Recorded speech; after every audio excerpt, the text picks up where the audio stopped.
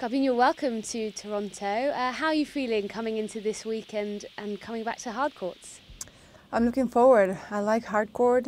I like Toronto. This is my second year here and looking forward to improve my results from 2 years ago, which wasn't very good, so I'm happy to be back. What do you think it is about this tournament that people seem to love? You know, players love to come here, the fans love to come here. What makes it special for you?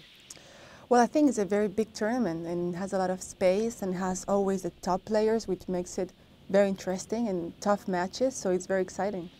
Yeah, I mean, do those tough matches mean that your preparation period for this is particularly intense?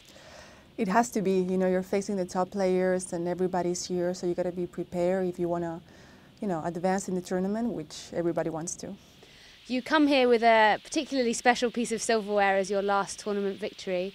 Do you think that, once again, people are going to come on court and that, you're a marked lady, you're the most recent Grand Slam champion, will people come on court upping their game for you because of that? Well, I think, everybody wants to beat always the top players, and especially, the ones that are playing well. And I just feel I got to be more prepared and train hard and, give my best as always, and we'll see what happens after that.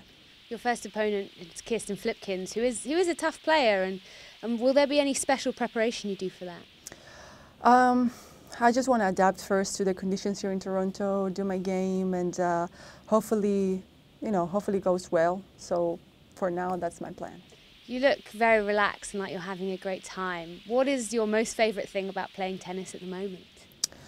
Well, I have to be very relaxed. We're always competing and we're always out there, giving everything. So once you're out, you just have to relax and enjoy a little bit. So I'm just happy to be in another tournament that I like and, have a chance to go forward.